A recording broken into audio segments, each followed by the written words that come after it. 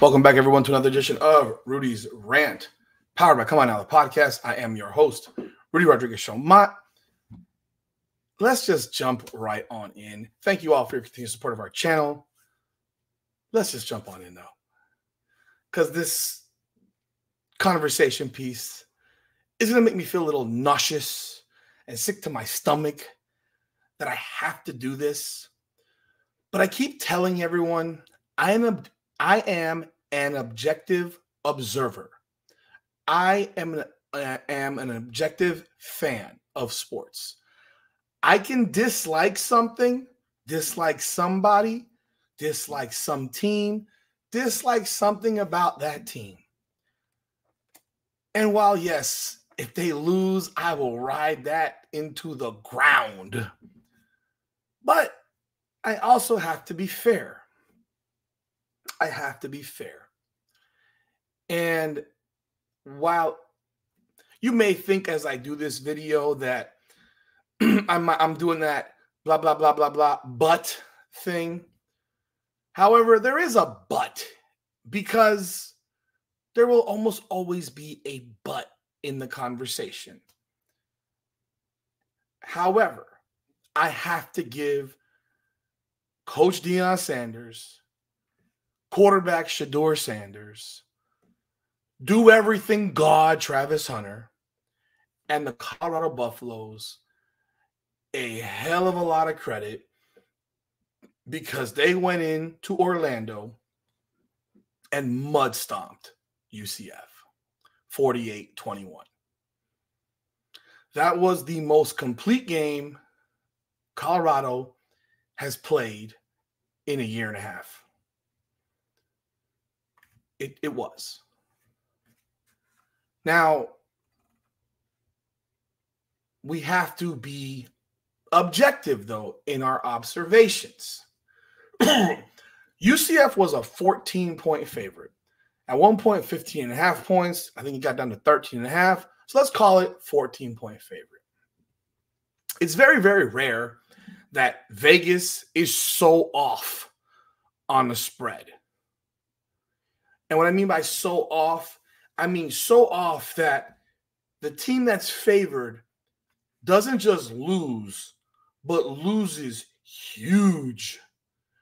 You're talking about, I would have to think, because I thought the spread was big, but I'll never bet money on Colorado because I just don't want them to win. Just being honest.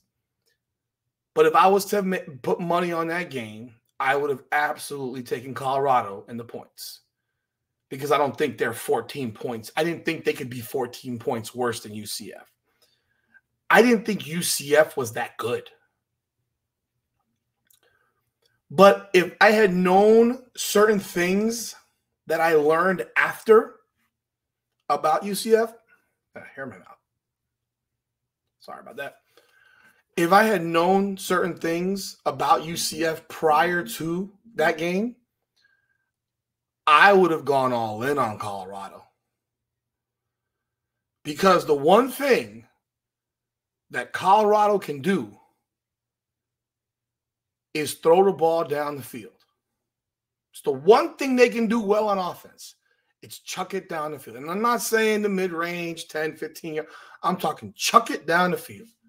It's the one thing that they do well on offense. How do you prevent that from happening? You need a pass rush. How do you slow that down? A pass rush. It's how North Dakota State slowed it down, but their defensive linemen are just a step slow. And if they had been a step faster, they would have gotten to Shedeur Sanders a lot more times. Nebraska was plenty fast. CU's offensive line, it's still not good. They're not going to – you can't fool me with being 4-1 based on beating North Dakota State, Colorado State. Who else did they beat? North Dakota State, Colorado State. That's how insignificant it is. I don't remember who the other team was. Holy crap! How did I not remember this? UCF, obviously. Oh, Baylor. The fluke win over Baylor.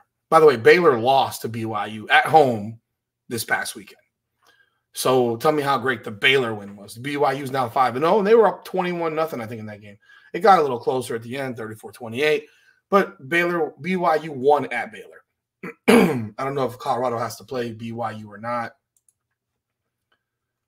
They do not, which is good for them because some of these games that are on their schedule's favorable comparatively to what it could have been. Kansas is back to being absolutely terrible. Utah apparently, I think, is without Cam Rising now, which is massive.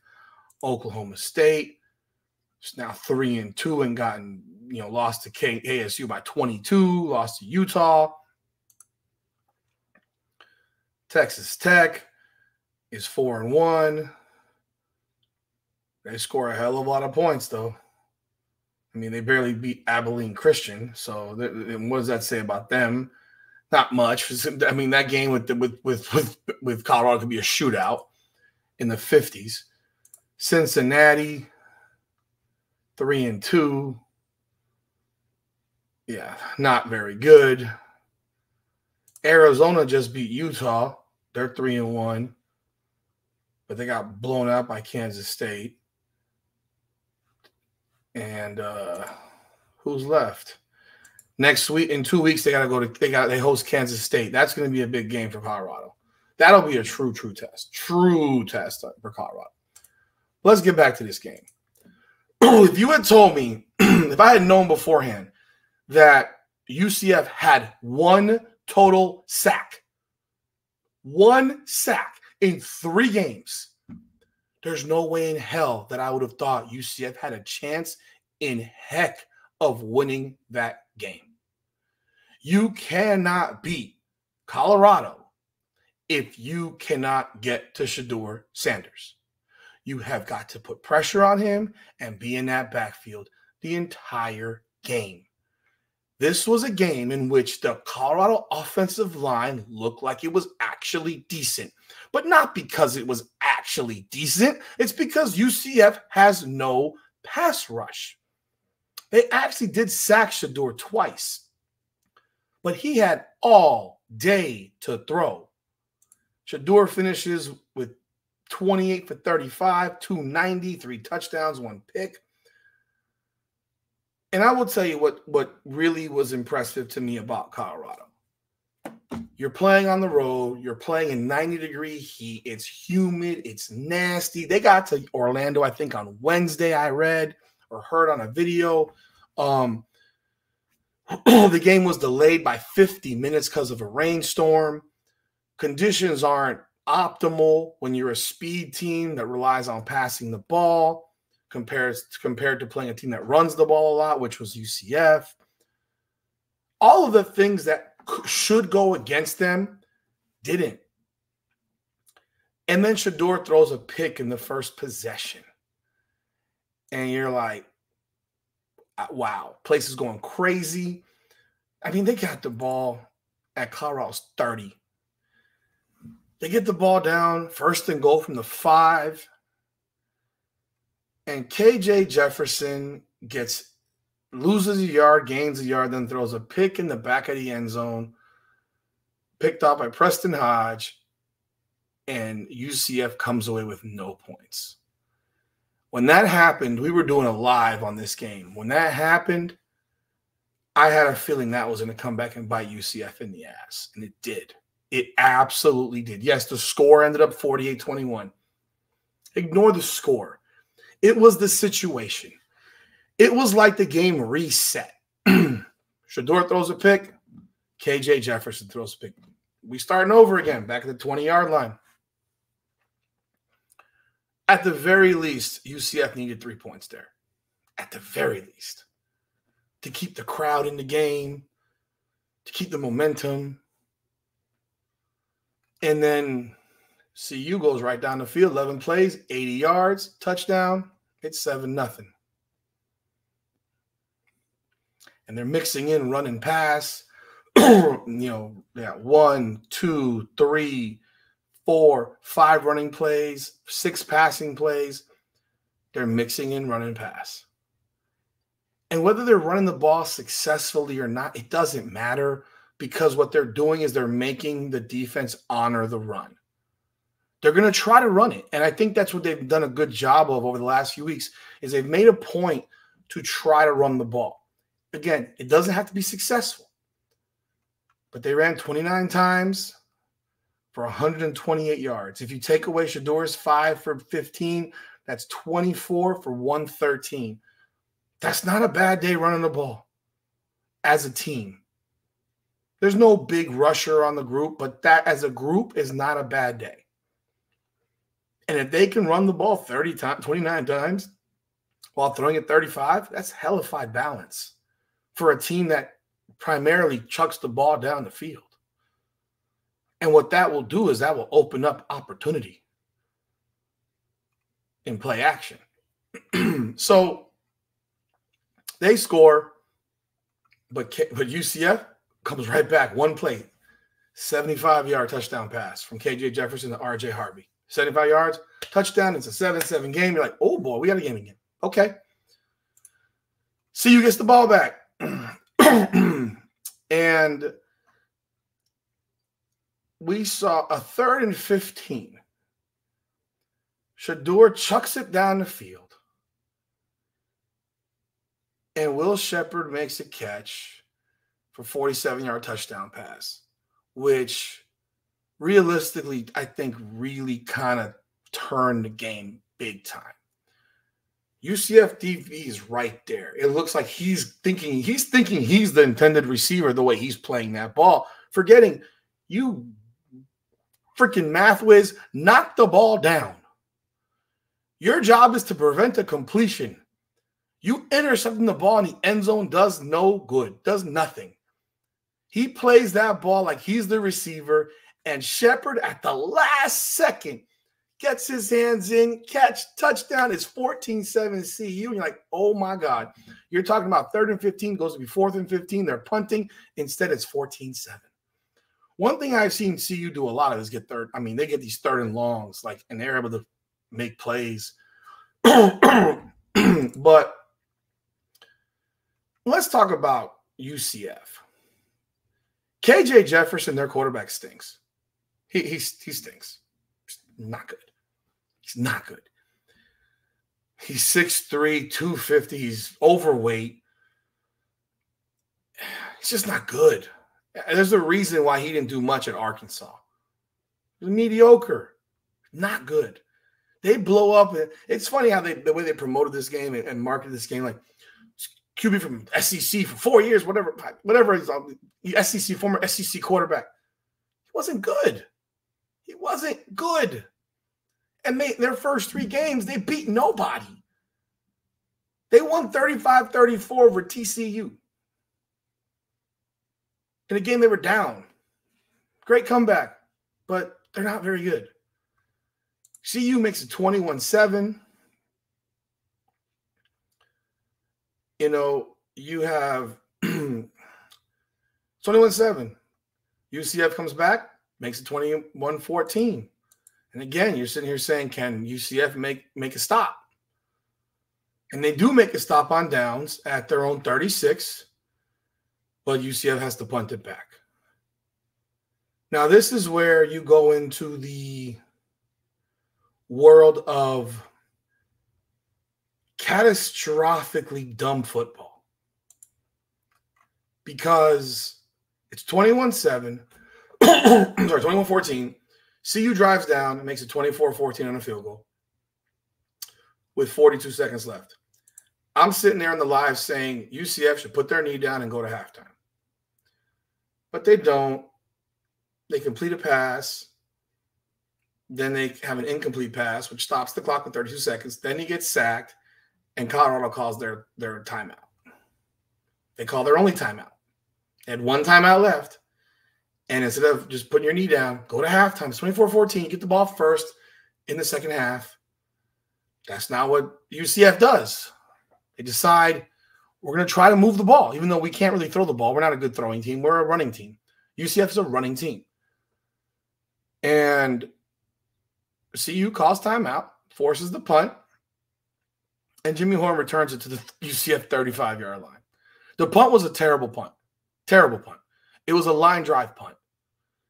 Everyone knows that you want to get air under the punt so that your gunners can get down there and meet the return man.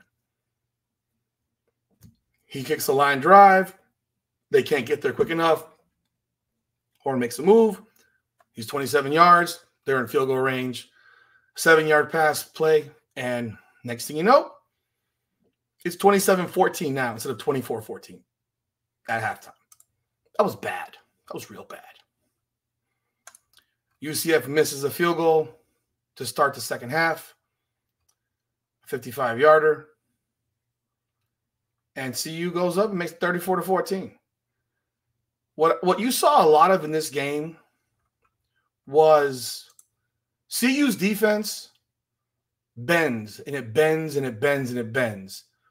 But it did not break. It's cliche, but it was bend, don't break. So they bent a lot. And yet they would make plays. Their defense made plays in situations similar to last week against Baylor.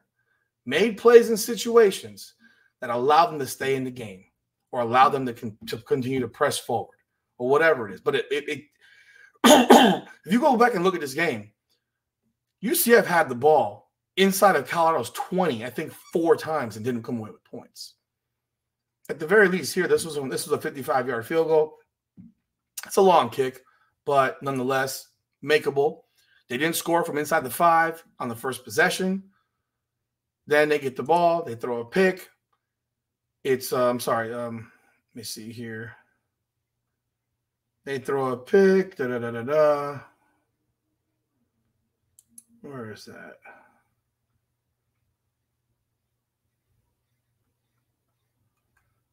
This play-by-play is actually a little funky here. But, UCF ends up making it 34-21 on a 3-play drive, 92 yards. Again, you're saying maybe they're getting back, maybe they have a shot to get back in the game, but immediately thereafter, CU comes right back down the field. Boom, boom, boom. And it was not passing. It was Isaiah Augusta, 21 yards. Isaiah Augusta, 19 yards. You had running plays that set up this entire drive, and they go 41-21. UCF then gets the ball to midfield, fumbles at midfield. They force a punt now. UCF again goes down the field. They get to the Colorado 4. And Jefferson gets sacked. They had 1st and goal at the 2. Again, this is a team that runs the ball. So what did they run on 1st and goal? A pass play. Then they run the ball for -2, then another pass play. And then they get sacked. I mean, you can't make this stuff up. This is bad coaching. CU outcoached UCF, and I've never thought I'd say that about something led by Deion Sanders, but they outcoached UCF. To be at the 2 and be a running team and not punch the ball in the end zone, I'm sick and tired of looking at these shotgun quarterbacks 5 yards behind the line of scrimmage. It makes no sense. It takes so much longer for these plays to develop. It's crazy. But again, their defense forces a punt again.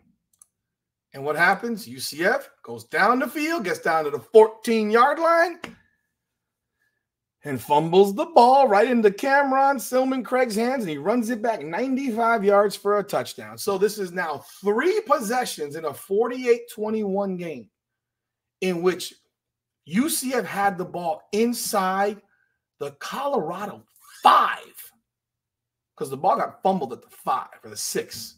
So let's say it's like the Colorado 7. And this would have been a first down, by the way. It was 3rd down and 3. It would have been a first down. And you're sitting here like, bro, these guys can't get out their own way, but CU keeps making plays when they have to on defense.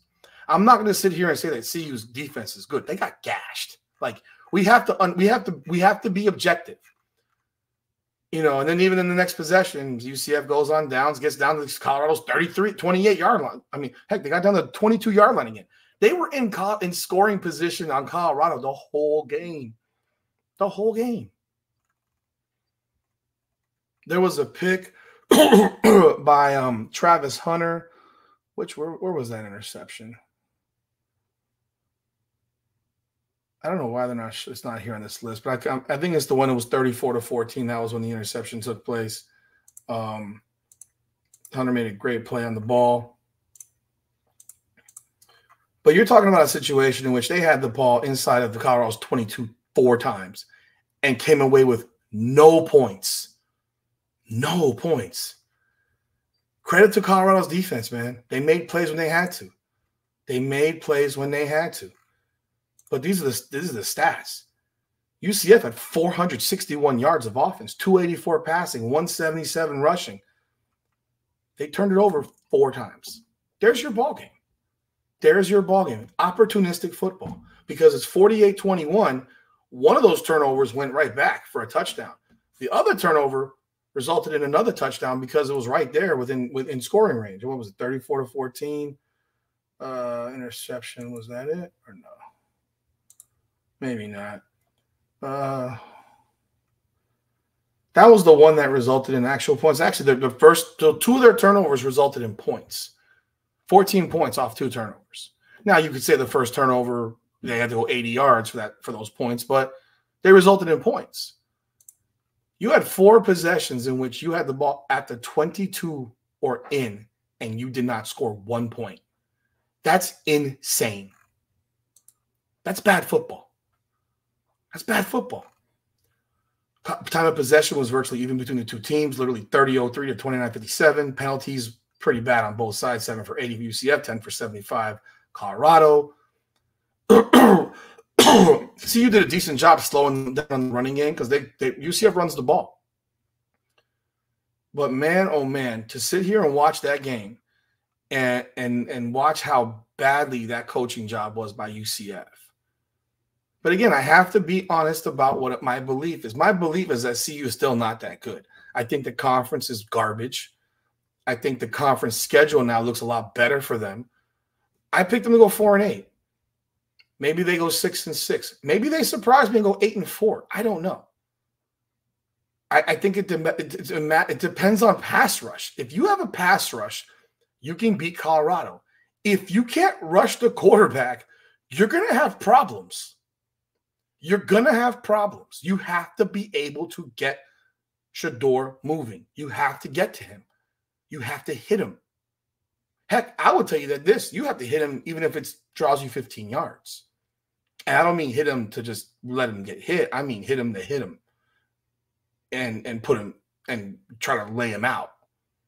Because if you can't pass, and then people might say that's dirty. Okay, that's football. Happens all the time. Happens all the time. Used to happen a whole lot more when I was growing up, but now they've made the game so damn soft. It's ridiculous. But yeah, 48-21. You have a fumble return for touchdown. You have a touchdown off another penalty. Another turnover. You have 3-4 possessions inside the 22-yard line. You can't score 1 point.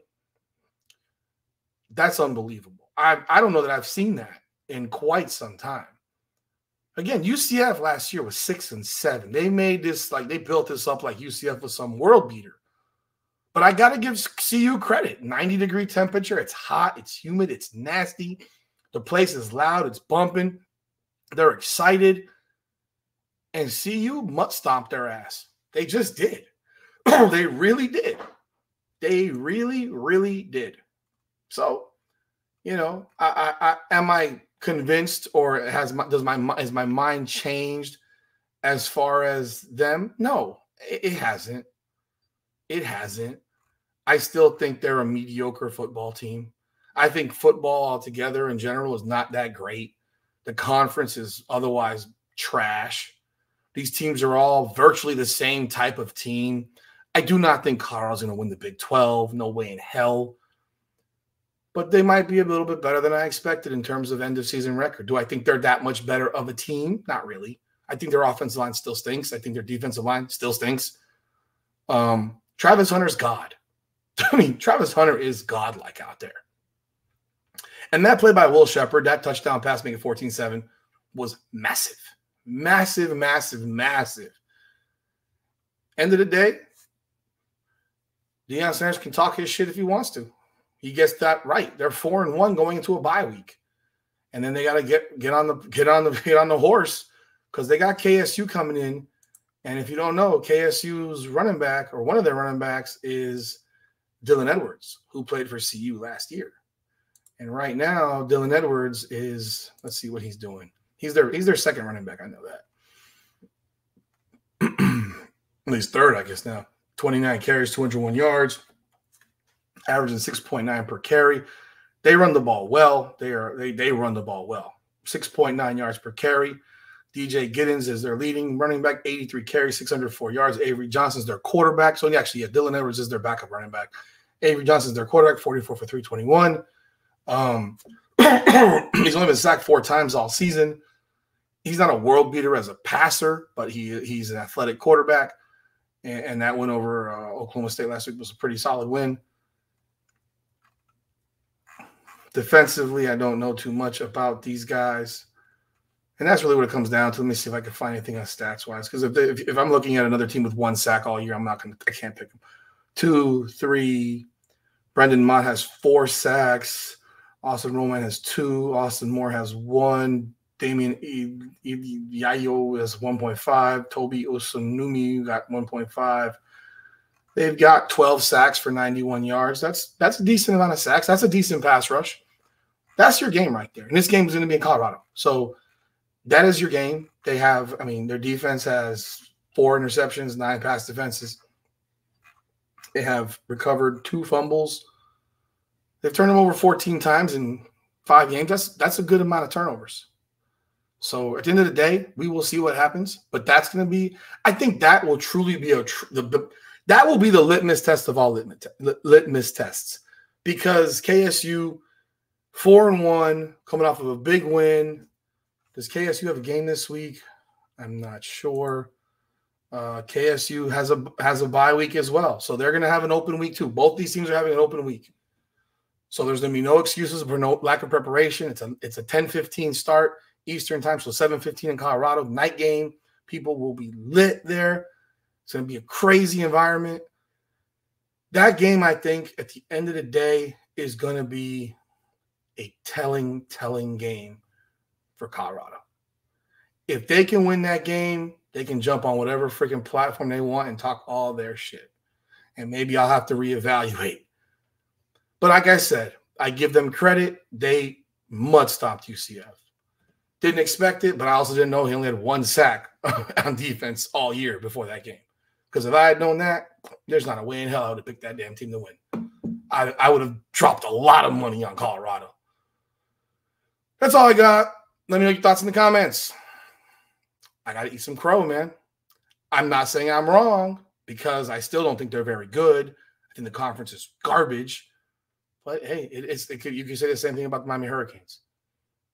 Miami Hurricanes playing the ACC. The ACC right now looks like complete trash, and yet Miami damn near lost to freaking Virginia Tech. So we shall see. Leave your comments, thoughts. Appreciate that. Pound that like button. Ring that bell. Share this video. Come on now.